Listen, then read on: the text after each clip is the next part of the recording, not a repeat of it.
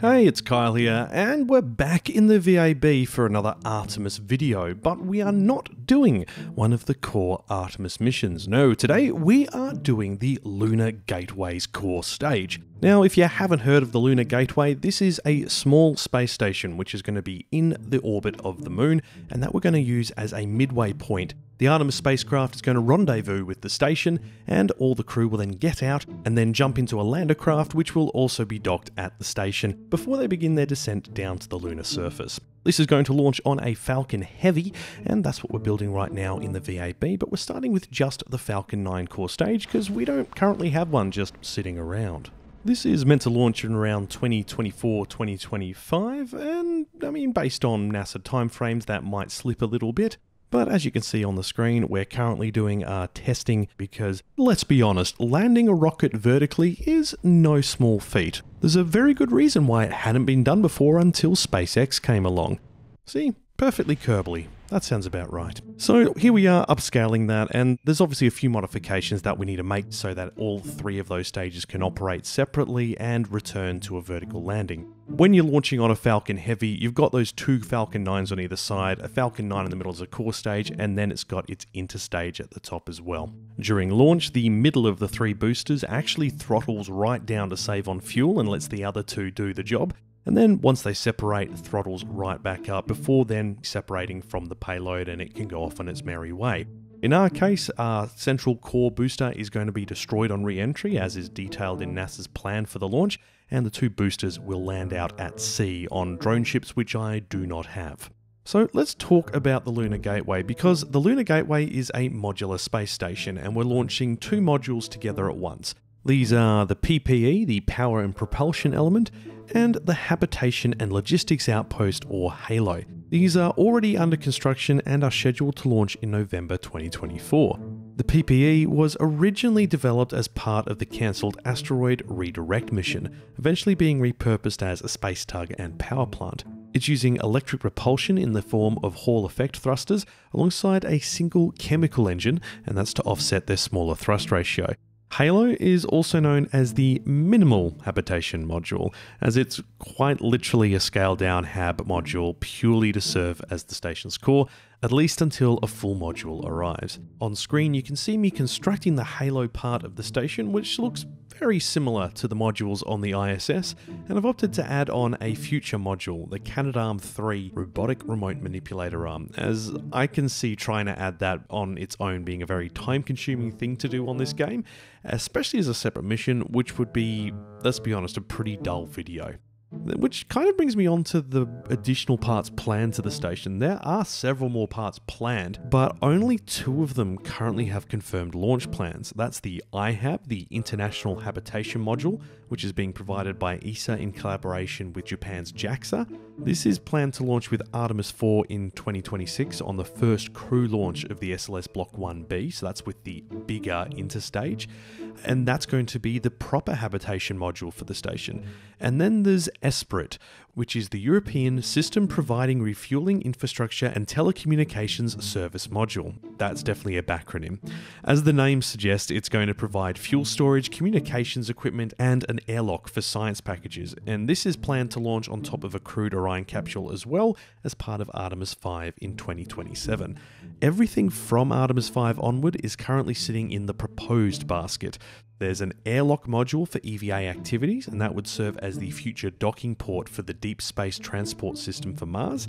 There's the Canadarm3 robotic arm, as we mentioned. That's being contributed by the Canadian Space Agency in exchange for two Artemis seats, basically, which I believe I mentioned in my Artemis 2 mission video. And then there's also the Gateway Logistics modules, which will be used as refueling and resupply hubs and equipped with their own robotic arm. These modules are proposed to launch on Artemis 6 in 2028 and Artemis 7 in 2029, with an Artemis support mission meant to go in between to deliver another Gateway module. Okay, we've stacked our rocket, we've made tweaks to the payload and to the boosters, so it's now time to pop over to the launch pad and head into orbit. Well, it's another lovely day at the KSC, and it's time to get this heavy rocket into orbit. You can hear those 27 swivel engines kicking into life. They're the 1.25 meter engines, and there goes full thrust before we toggle down the core booster to 20% thrust. To do this, I set the independent thrust levels in the VAB for the engine. So that's you go into the engine and click independent thrust, and then I bound the toggle to the action group 1. So I could just hit number 1 on the keyboard instead of trying to manually toggle all 9 of them in flight. So hitting 1 toggles between 20% thrust and full thrust. I've also bound the separation, re-entry fins and the independent thrust toggle for all engines into action group 2. So instead of hitting space to do stage separation, this will fire the decouplers, toggle the core stage back to full thrust, power the 2 ejected thrusters down to 20% thrust, and then toggle the guidance fins to be deployable by using the brake button. This way our ejected thrusters will be able to control and slow themselves down to go and land, and the main core powers all the way up to ensure that we continue having a good ascent trajectory. So we've separated from our boosters, and we'll come back to those later in the video, and we're continuing on our way to orbit. And it's funny that we're doing a Falcon Heavy video, because at the time of recording this, SpaceX has just assembled a Falcon Heavy for its first mission since 2019. It's a classified mission for the US Space Force, which will launch 2 classified satellites to geostationary orbit. As with most classified payloads, the launch date's not been officially announced, though sources have specified no earlier than October 31st. If you're interested, I've linked the news article in the video blurb. Now, as we take ourselves into low Kerbal orbit, because we are of course going to the Mun today, not the Moon, you'll notice we've separated from our core stage of the Falcon Heavy and are now using our interstage tug to get us into a stable orbit. And talking about orbits, we're doing something a little unusual. So the Gateway's planned to be deployed in what they call a highly elliptical, near rectilinear halo orbit. This will bring the station within 1,500 kilometers of the north pole of the Moon, and then it'll be about 70,000 kilometers above the south pole. So this is a polar orbit for all intents and purposes. You might be wondering why go for a polar orbit, and apparently the proposed NRHO, near rectilinear halo orbit, would allow lunar expeditions from the Gateway to reach a low polar orbit using just a delta V of 730 meters a second and a half day of transit time. Some of the big advantages of this orbit is that it has a minimal amount of communication blackouts with the Earth due to its very elongated orbit. There's also advantages when it comes to station keeping, because it would require less than 10 meters a second of delta V per year to keep itself in the orbit. And because of the angle it's coming from, spacecrafts launched from the station would be able to access almost all of the lunar surface. You just have to wait for the right time on the Moon's rotation to depart. So there are a lot of positive benefits to this orbit, but it is also a bit of a pain in the butt to get to, because it requires very precise timing to rendezvous with the Gateway as it approaches the apoapsis point of its orbit.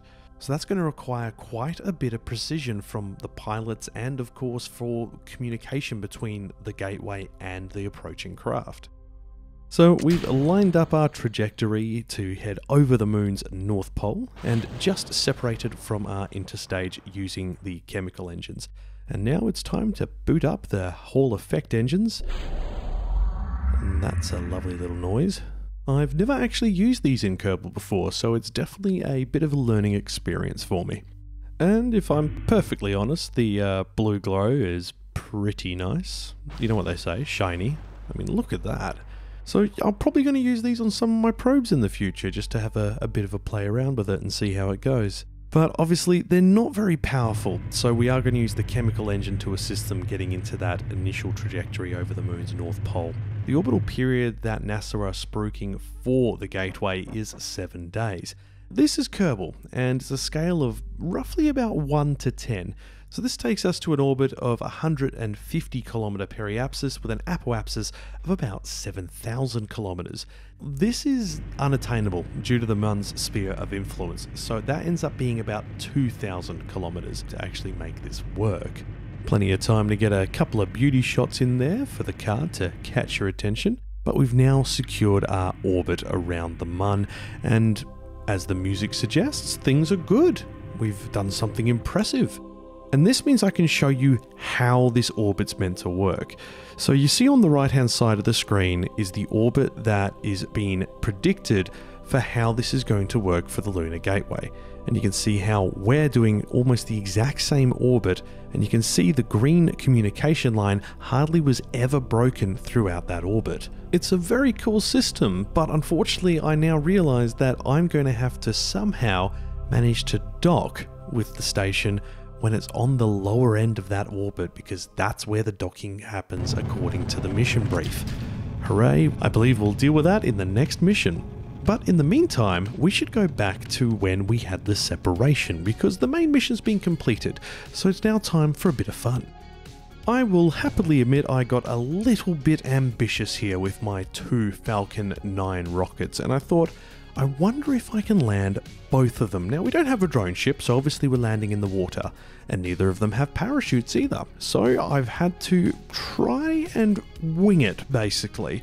So I've been jumping backwards and forwards between the 2 of them, and I tried this a couple of times to land both of them, and it's just not viable. There's only 1 second difference between the 2 times they need to start their suicide burns, and even if I could get them both to fire off at exactly the same time, they're not an exact indicator of when they should start and end. In fact, you'll see right here, you have to kind of slow down and put it up and down. So we've managed to get it down. And I think that's a great place to leave this video, because we've completed the missions we set out to do. We've taken our Lunar Gateway to the Mun, we've put it into the orbit it's meant to be in, and we've even rescued one of our Falcon 9 boosters and saved it from the watery depths of destruction and the Kraken. Next time, I'll be heading back into career mode to get stuck in, because KSP2 is landing in February. There's a lot for me still to do in the game, especially with the mods I have installed, so I'm going to try to streamline the videos to include multiple missions where appropriate. Until then, thanks so much for watching, and I'll catch you on the next pass.